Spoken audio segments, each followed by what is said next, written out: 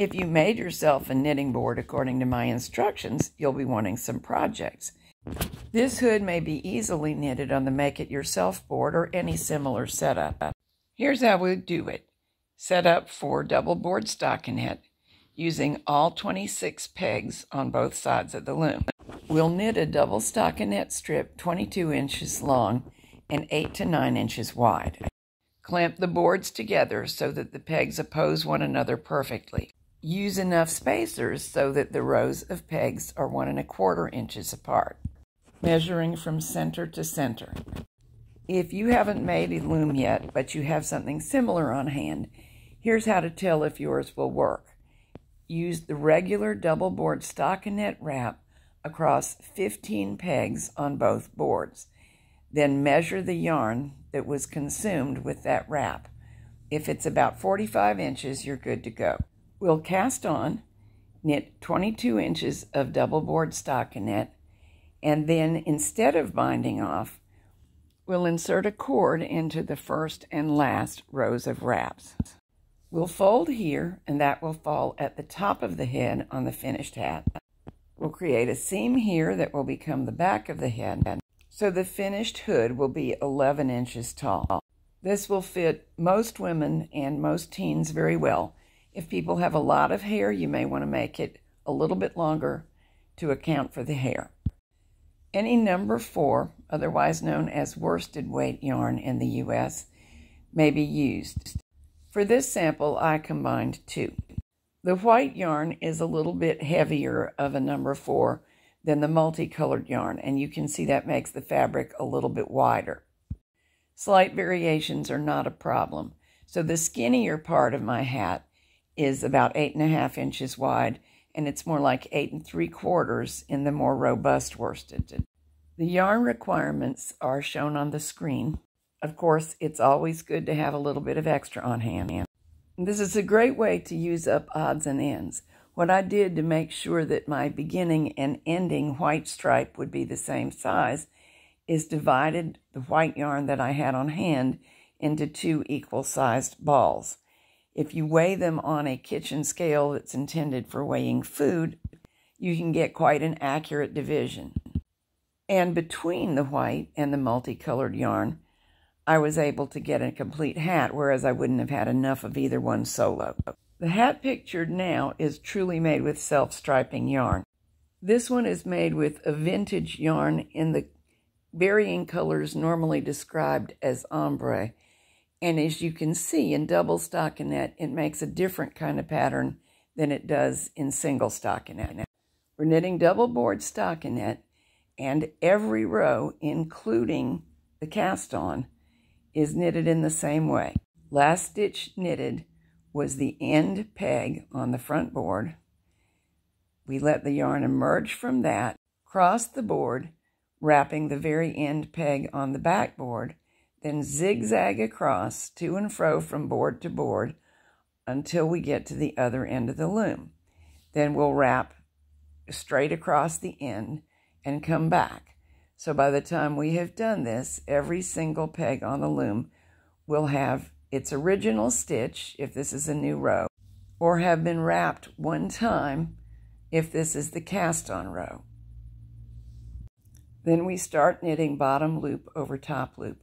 It's my personal preference to always knit the last peg wrapped first, because that anchors everything so it can't get away from you and you can easily knit over the remainder of the row.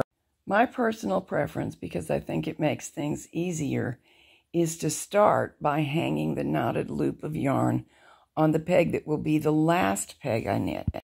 I then start my wrap by going to the back peg, and I will end up by wrapping this peg again.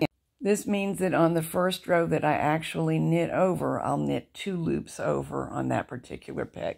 You don't have to do it my way if you have another preference for ways to start your cast on. However, you do need to use the basic stockinette wrap for the drawstring at the bottom of the hood to work. After wrapping for the cast on, lay an anchor cord across all of the wraps. Push the tails of that cord down through the ends of the loom and knot them together. This will help you keep your stitches organized for the first couple rows and give you something to pull on to control them as well. Knit until your piece is 22 inches long. Now we need to knit the cord, and to make room for knitting the cord, move the 2 end stitches on each board over to the 3rd peg on each board. We really only need the first peg to be free, but it's good to have a little space between the area where we're working and the area where stitches are held on the pegs. We'll knit the cord on these 2 pegs. Cast on by knotting a loop in the end of the yarn you're going to use, hanging that loop on one of these 2 pegs, then making a figure-8 wrap around the other one. Make another complete figure-8, knit the bottom loops over the top, and continue to do that for the entire length of the cord. You need 32 inches of cord in all. When you have enough length, transfer 1 stitch to the peg on the opposite side of the loom and knit a couple of rows on that peg only. This is to create a slender end on our cord, which will be easier to work through the opening. When you have knitted a couple of single stitch rows, snip the yarn and pull the tail through. Instead of a bind off, we're going to take the skinny end of that cord and run it through the stitches. Thread the yarn tail into a needle and pull the needle all the way up to the cord end. Push the needle through one of the end stitches, lift it off of the loom, then go through the end stitch on the opposite side and keep on alternating until each stitch has been picked up.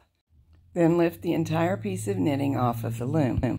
Now fold the piece of knitting as shown in the diagram so that the cast on and bound off ends align without twisting the fabric. The dotted line designates the area that we will seam later to finish the back of the hood, but not quite yet. Here's where we ran the cord through the final stitches instead of a bind off. Now run the other end of the same cord through the cast on. At this point, the anchor cord should still be in position.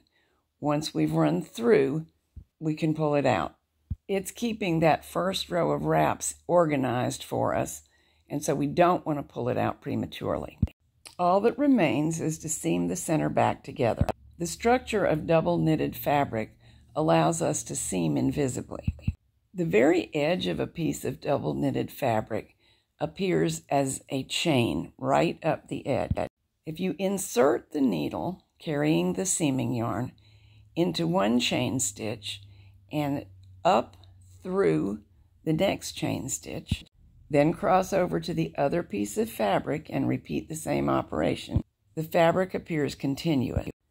The trick is to use your sewing yarn with a tension that pulls it snug enough that both sides of the fabric touch but are not distorted or shortened.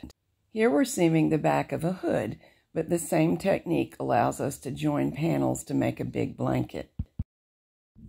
The completed hood is really warm and incidentally easier on the hairdo than a traditional hat. You can embellish it with a fur pom-pom or a tassel, and both of those are separate movies.